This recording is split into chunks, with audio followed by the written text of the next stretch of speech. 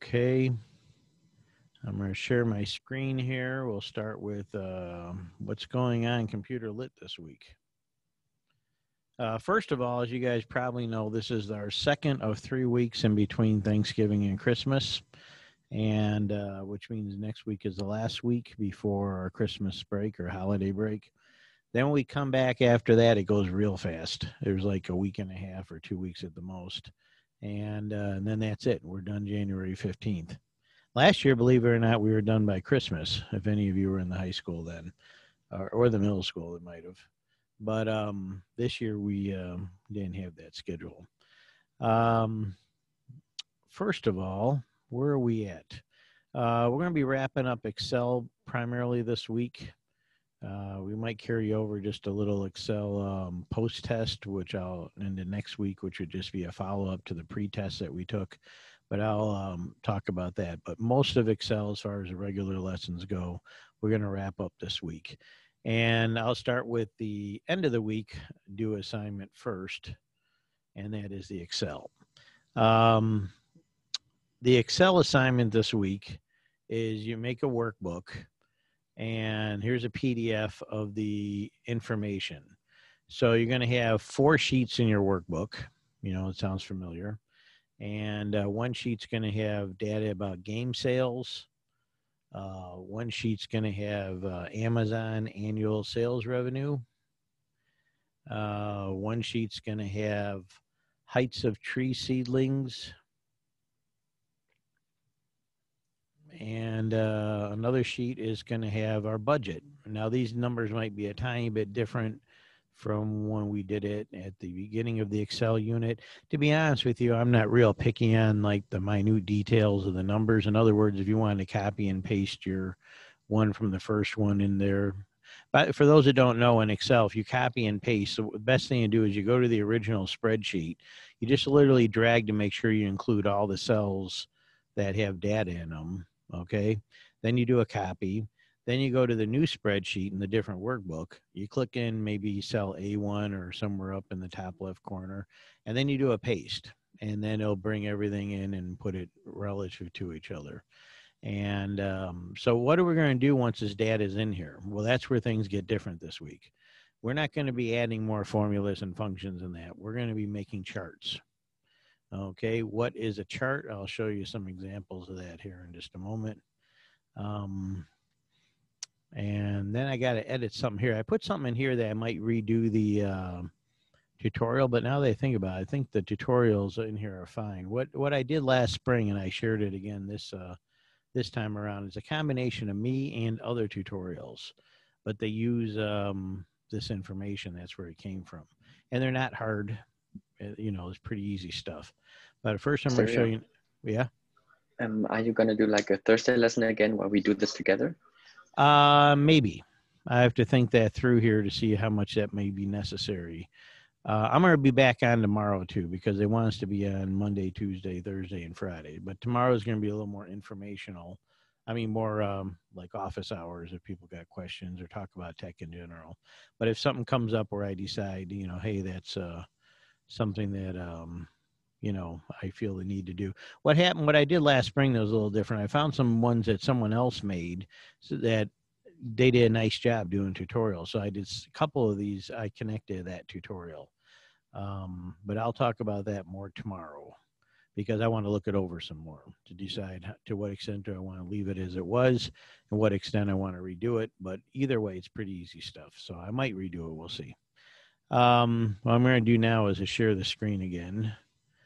Okay, so what are charts and graphs and stuff in Excel like? They are like this. Okay, this is just, I did a search on Google Images for charts and graphs, but it's where you make this kind of stuff. Okay, so charts and graphs are really nice because you can visually show data. Okay, rather than just show a bunch of numbers, you can have a visual chart that can show, it could show like this here, you know, type of data. It could show, here's a line chart with different lines showing trends over time. There are pie charts where they break everything down like a pie. Like that's nice for stuff like a budget, you know, how much of my budget's going to rent, how much is going to gas, how much is going to food. things like that. So we're going to learn how to do this stuff. It's actually really easy. Excel makes it really simple, so it's not hard at all. It does take a little bit of getting a little bit used to it because it's something different most people haven't done before. Usually, the biggest problem isn't making a chart. That's pretty simple. The biggest problem is selecting which data to make the chart from, because you don't use necessarily all your data, and that's one of the things we'll go over in the lesson. But if you get the right data and the right type of chart, and different charts are good for different things. Not all charts are good for the same data. So, and once you learn how to do this, you can make a chart in Excel and then, copy and paste, or there's ways you can export that chart, and you can bring it into a PowerPoint, you can bring it into a Word document. So especially if you're going to go into any type of professional or marketing or business world in the future or whatever, I mean, people use Excel for all kind of things. This is really useful skills to have. So I'm going to click on out of that, and I'm going to go back to our regular Google Classroom here. So, so that's what charting is going to be about. I'm going to look this over the weekend. I was extremely busy grading assignments and contacting students who are behind with stuff they got to get done. And so I didn't get a chance to thoroughly go over this, but I took the one I did last spring, which I did spend a fair amount of time, considering how I was going to do it. And I'm going to look that over, see if I want to leave it as is or if I want to redo another one tomorrow. But I'll talk about that tomorrow, and I'll post stuff about that. So that's what our last regular lessons of Excel are going to be. If we do something next week, it'll just be a follow-up to the pre-test. I'll probably put a little thing up there to remind what skills you should know, and then we'll do like a little kind of mini post-test for Excel next week. But that won't be regular new lessons per se. Okay, so that's what's going on with Excel this week. Then what else is going on this week? The other three are all videos relating to one way or another to the web or to the internet. So I'll start with the one that's due Wednesday. How big is Amazon? So this video here, it's just kind of a mini documentary all about Amazon. It's only 16 minutes long. And there are some really good bigger documentaries, but one that came out this year about Jeff Bezos, the founder of Amazon, and about Amazon itself on PBS is really good, but it's 2 hours long and it's really in depth, probably more than we need for this type of class. So this class here, I figure a 16-minute overview of Amazon.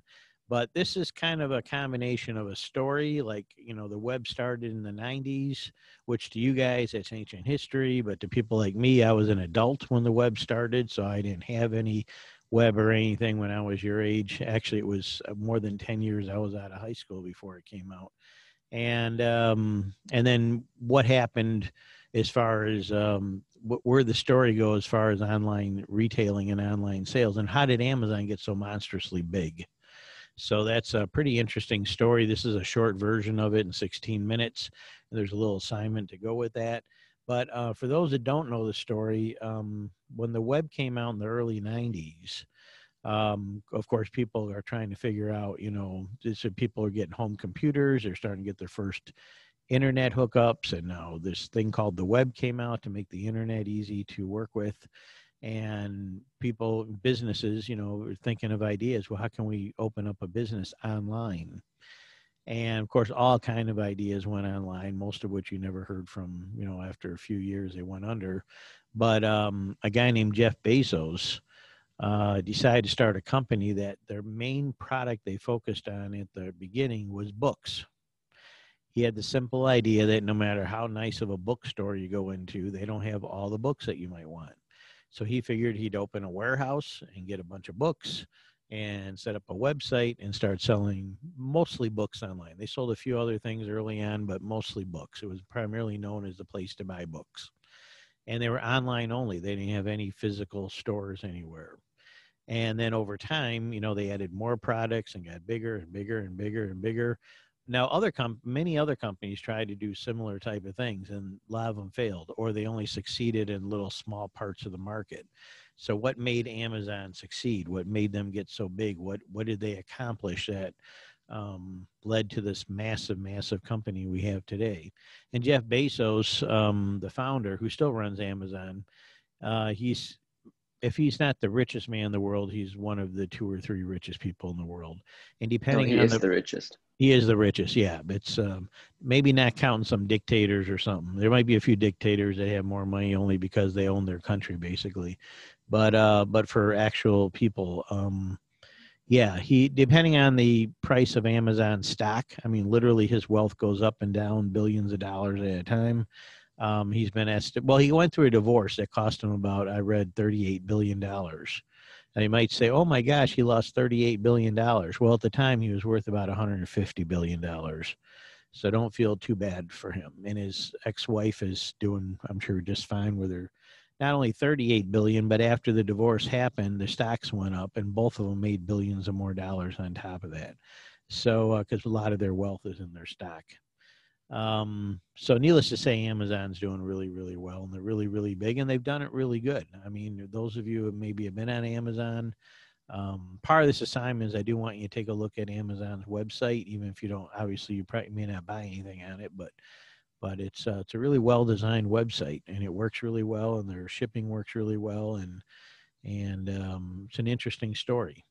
And now part of the debate is, I don't know if you guys ever heard of monopolies or antitrust, but are they getting almost too big? Like, the government could literally break companies up if they get too much power or too much control of a market. So that's something that's going to be you'll be hearing about. So that's a little bit of the Amazon story, and that's definitely part of the web.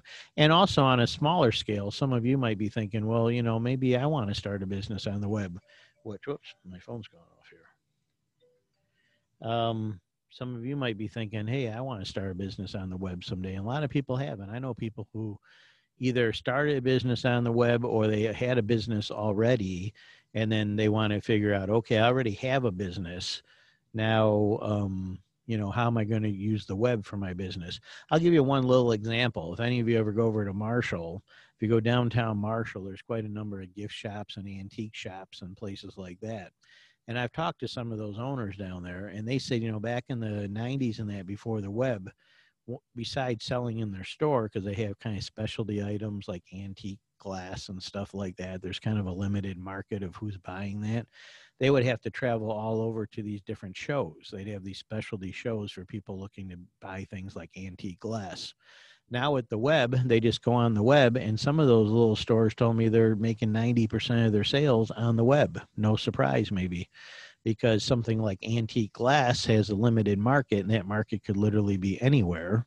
So now a little shop in Marshall or Battle Creek can go on the web and sell their antique glass or whatever it is they sell, on the whole planet.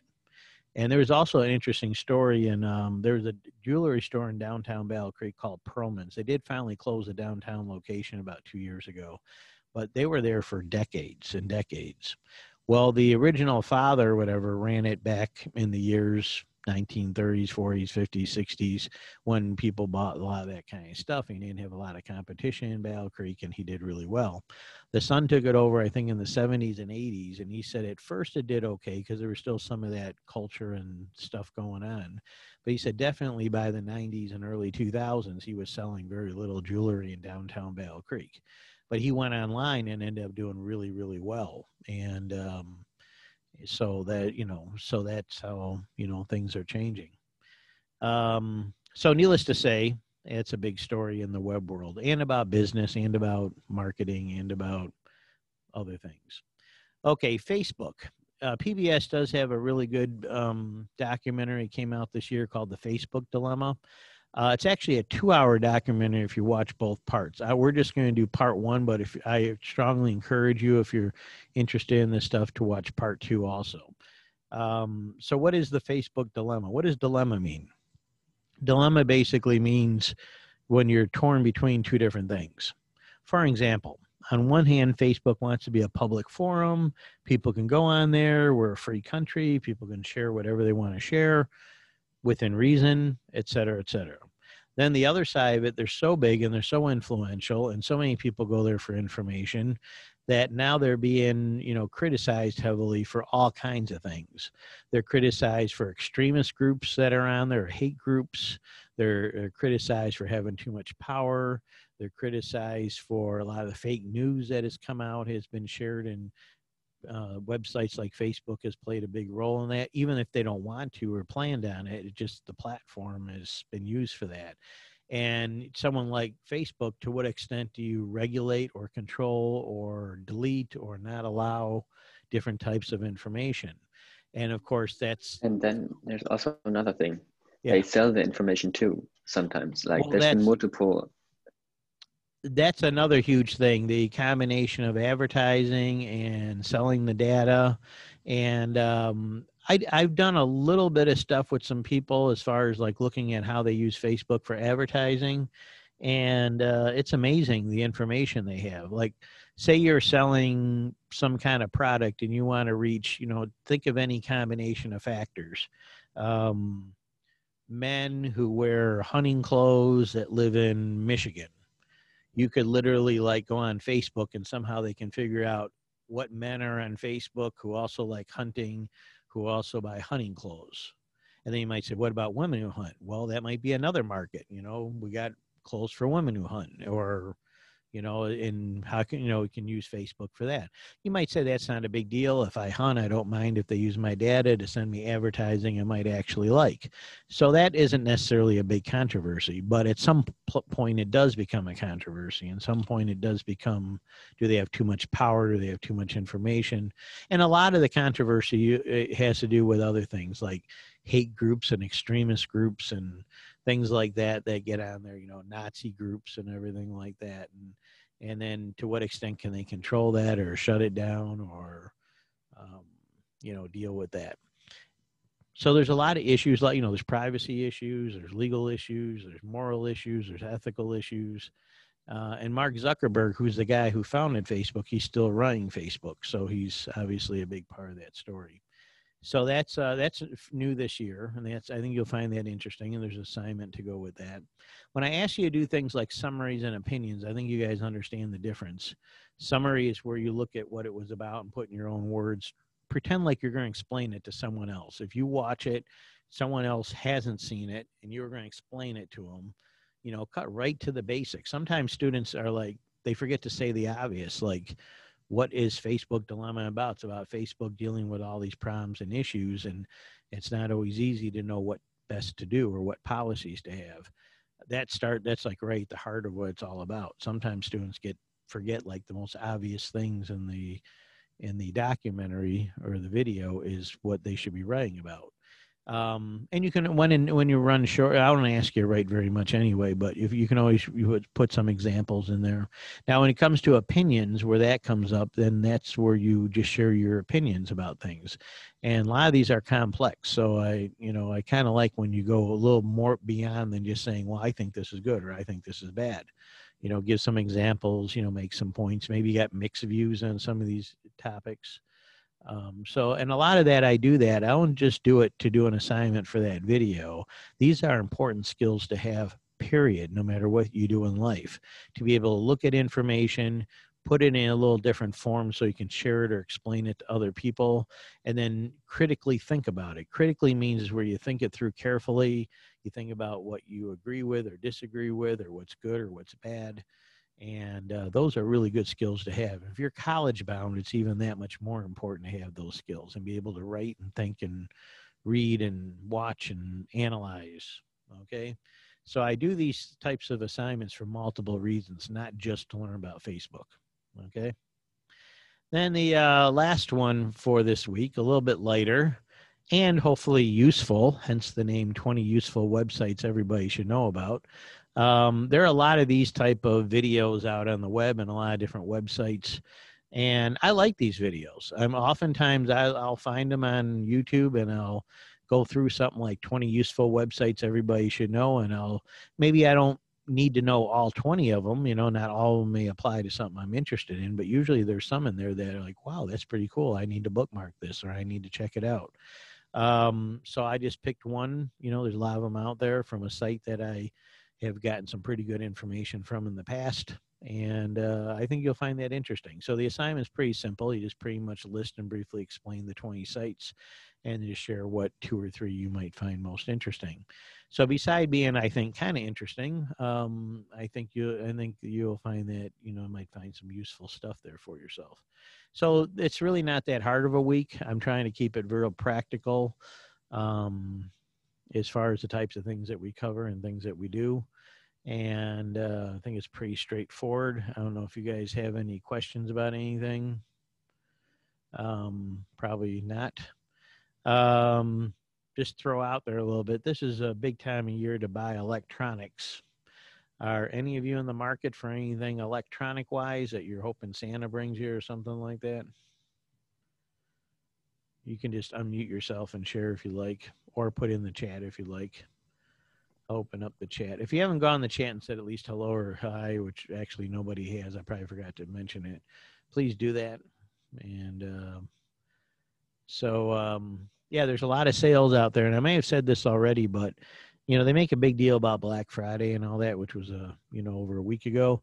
But you just watch, the sales are hit or miss. You can get better deals oftentimes closer to Christmas. They run sales all the time. There's, see what's going on. Depends on what you want to buy. You can look around, shop around, check the web. Sometime, believe it or not, walking through stores, you can get some really good deals just being in the right place at the right time. A lot of the electronic sections of stores, I tell students this one about headphones. Oftentimes I'll be walking through, it could be Target, it could be Meijer, it could be Walmart. And in the electronics, they often it's kind of hidden. Maybe it's at the end of a row. It's kind of in the corner of the electronics section. They'll have a shelf or two or a little section with stuff they're just getting rid of. Like maybe new models came in and they just want to get rid of the old ones. So they'll have something like headphones there. So for example, let's say the headphones were originally $70. So the first time they throw it on the shelf, they might mark it down to 50, and they may have 10 of them. Then I come back a week later and walk by, and now they've marked them down to 35 because maybe they sold 2 of them and they still got 8 more left to get rid of. Then you walk by another week later, and they're down to 25. So what used to be 70 is now down to 25. And sometimes it's not unheard of. You walk by another week later, and they're down to like 15 or something, just because they want to get rid of it. So if you can be in the right place at the right time, especially for stuff like headphones and that, you can get some really good deals. And just a little side note here at school, we're working on live streaming. I had a huge breakthrough on Thursday when I figured out how to get our portable studio, which is called a TriCaster. I might have talked about that briefly on Friday, to live stream. So we're going to be doing some stuff with that with HCTV. When I say HCTV, also I want to clarify, it's not always news. We used to just call HCTV the news, but that's one of our programs. We're doing other things, and we're talking about doing more variety of things. So I know Zach's already interested. I've been in touch with, and if any of the others of you, and Saki a bit, if any others of you are interested, feel free to be in touch with me. Okay, it's 9:54. I think that's pretty much about all I got here. So that's the week. It's not too bad. I'm going to look over out tomorrow's Zoom session. I'll give you an update on what I decided to do about Excel. I'm going to look through the way I did it last spring. If there's any changes, I'll let you know. So if you don't start that one today, not a big deal. That one's not due till Friday anyway. But today would be a good day if you want to get started on something. Maybe do Amazon first. Okay. Well, unless you guys got questions or want to hang around a minute for any reason, everybody have a great day. And this is recorded, so this one I'm going to post. I'm not doing a noon live session, which you guys probably won't want to come back to anyway, because we're going to be doing some live stream stuff and practice and that today. So I posted. I'm just going to share this one with everybody. So if they miss this one, they can just watch the recording. Okay. Well, either way, take care. Just I'm going to undo this here. I keep thinking you guys are looking at me. I still got that up. Okay. I'm here at school. You guys have a good day. And it's going to warm up a little bit this week. Yep. Take care. And we'll be in touch. Okay. See ya.